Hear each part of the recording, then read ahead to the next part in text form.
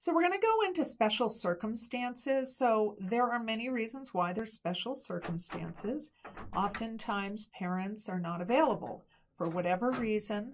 And so if you are unable to provide information about your parent, now you need to be very clear. They are not interested in having you fill this out if students are suggesting they don't have a relationship with their parents.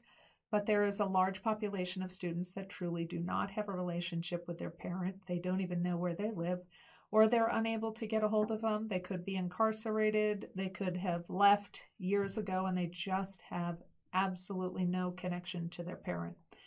So you would put in, I am unable. And here you are on your phone, dependent student. So this is for a dependent student. So here is the list, okay, of your opportunity to, it has to fall under this category. So explain why. So they're looking for they're showing you examples. So it could be your parents are incarcerated. You had to leave home because of abuse and an abusive family environment. You do not know where your parents are and are unable to contact them. Or you still have not been adopted. So there are circumstances like that. So not all circumstances are considered for this form. They don't, just because you do not live with your parents, that does not support that you can't get their information. Many students go off to college and they basically have opportunities at the college over the summer and they never live with their parents again. So that's a situation. Or they choose to, say, move in with a boyfriend or a girlfriend. That's not considered a special circumstance.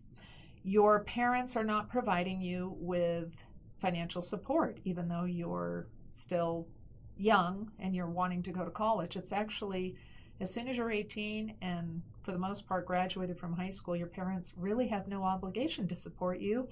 And so that is not considered a special circumstance. They still, even if they're not paying for you in any way, they still want you to submit their information in the FAFSA. Your parents may refuse to contribute to your college expenses. That is actually not considered a special circumstance. Your parents don't claim you as a dependent. They may not be claiming you. You might be filling out your own taxes, and again, that is not considered a special circumstance. Or your parents do not want to provide their information on the FAFSA for whatever reason. So it's really important that you understand that there are only 3 ways that you would be considered under the umbrella that the FAFSA considers special circumstances. I hope that explains it, because I get asked a lot about these particular things, special circumstances, and it is a very, very narrow road. So I want you to pay attention to that and try your hardest to get the information from your parents. And, please reach out to me. I've been able to successfully explain to some parents who do not want to give the information for whatever reason why it's important. And just because parents fill out the information does not mean that they are required to pay for your college. So that's usually, once parents understand that, they're usually very okay with giving the information. Here it is, what it looks like on your phone app.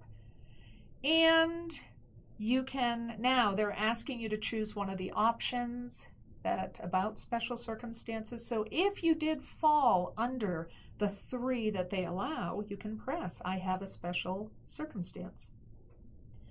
So next, you're unable to provide, they basically assume that you're unable to provide the information.